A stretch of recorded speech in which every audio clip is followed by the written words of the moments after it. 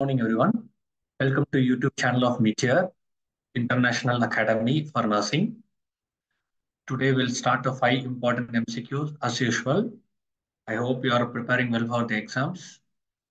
Before starting the session, we'll start with small motivational quotes. Every morning you have 2 choices. First one, continue to sleep with your dreams or wake up and chase them. That's depend upon you. Okay, we'll start today's question. What is the ideal temperature for storage of vaccines? 1 to 10 degrees Celsius, 2 to 8 degrees Celsius, 5 to 10 degrees Celsius, 1 to 5 degrees Celsius. For all the vaccines, some certain amount of temperature should be maintained in the refrigerator. So what is that ideal temperature? So the answer is 2 to 8 degrees Celsius. So the ideal temperature for the storage of vaccine. This temperature ranges is necessary to maintain a potency of the effectiveness of the vaccines. If the temperature is below 2 degrees Celsius, it becomes freezing. Okay, so that will damage the vaccine. If it is more than 8 degrees Celsius, it leads to the vaccine become degradation and lost its effectiveness. Okay, that is efficacy, it will be lost. So that's why we have to maintain a 2 to 8 degrees Celsius as the ideal temperature to storage of the vaccines. Clear? Yes. Next question.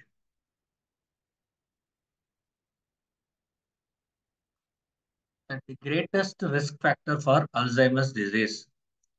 So the greatest risk for the Alzheimer's disease is exposure to nicotine, gender, age, genetics. So what is the correct answer for the greatest risk factor for the Alzheimer's disease? While reading this question, you can understand that all 4 are the greatest risk for the Alzheimer's disease. But one among these 4 is most greatest. Okay, all are the risk for the Alzheimer's disease. The greatest risk goes to the answer is age. So age is the greatest risk when compared to the other risk factors. In exposure to the nicotine, gender, genetics, all these conditions also, the Alzheimer's disease can happen. But more greatest risk goes to the age. Because when the person developing, when the person getting age, the patient, a person will have the changes in the brain. Okay, as a patient risk for the significantly increases. Like neurofibril tangles will form, plaque formation in the brain. So all this condition leads to the Alzheimer's disease. So the age is the greatest risk factor. Clear? மற்ற எல்லாத்துலேயுமே வந்து நம்மளுக்கு risk அதிகமாக இருக்கு. But age தான் வந்து ரொம்ப அதிக சான்சஸ். ஏன்னா ஏஜ் ஆகும்போது பிரெயின்ல வந்து அப்நார்மல் புரோட்டீன் பிளேக்ஸ் ஃபார்ம் ஆகும், tangles form ஆகும் between the neurons. So all these conditions, Alzheimer's disease is the greatest risk factor. Question number 3.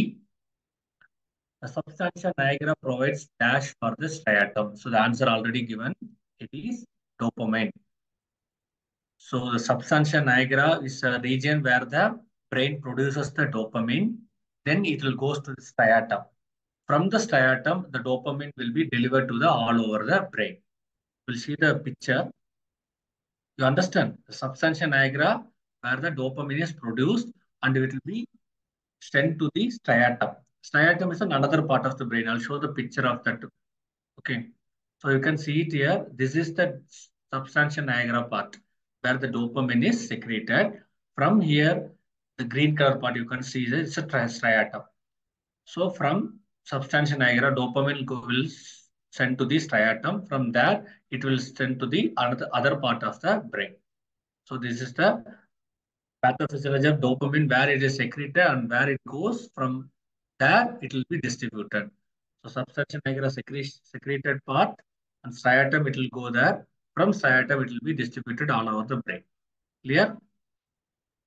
So the answer is C, dopamine. You know, dopamine has various functions like movements, rewards, and motivation. Okay. So when there is an increased dopamine, it leads to the what? Schizophrenia. Decreased supply of dopamine leads to the Parkinson disease. So that everyone knows, I hope. Yes. Next. PD is common among people with. PD is nothing but Parkinson disease. Okay. Parkinson disease is common among people with whom? Options: long-term exposure to the copper, lead, iron, or manganese, long-term exposure to the hot springs, long-term exposure to the sun, long-term exposure to the cold.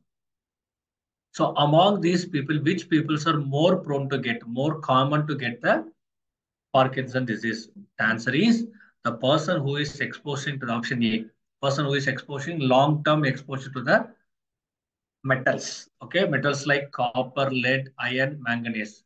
What happens when the person is continuously exposed to the metals? These metals will accumulate in the brain. So that leads to the Parkinson disease, not other options. Okay, option A is the correct one. Next,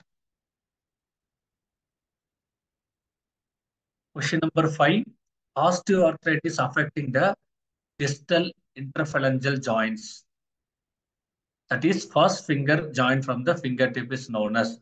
So here also answer already given. It is Heberden's nodes. Okay, osteoarthritis affecting the distal interphalangeal joints. We have two interphalangeal joints. One is proximal, one is distal. So distal is related to the Heberden's nodes, and the proximal is related to the Boucher's nodes. Okay. Richard's notes, there is no Richard's notes like that. It is just they given for the confusion purpose.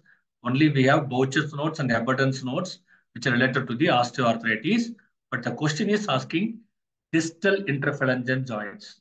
We have this is distal interphalangeal, this is proximal. So when there is the first line, you can see it here.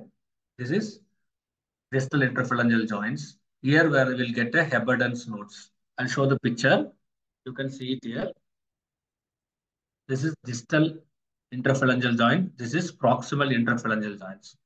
When the patient is having the osteoarthritis, he will have the osteophytes over the Heberden's nodes and Boucher's nodes. That is, distal interphalangeal is called Heberden's.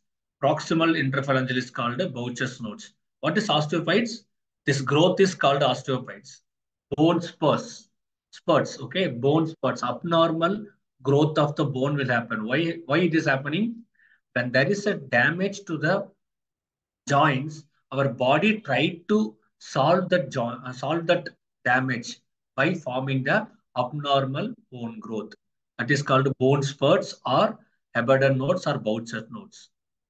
Heberden's means distal, Boucher means proximal. That you have to remember.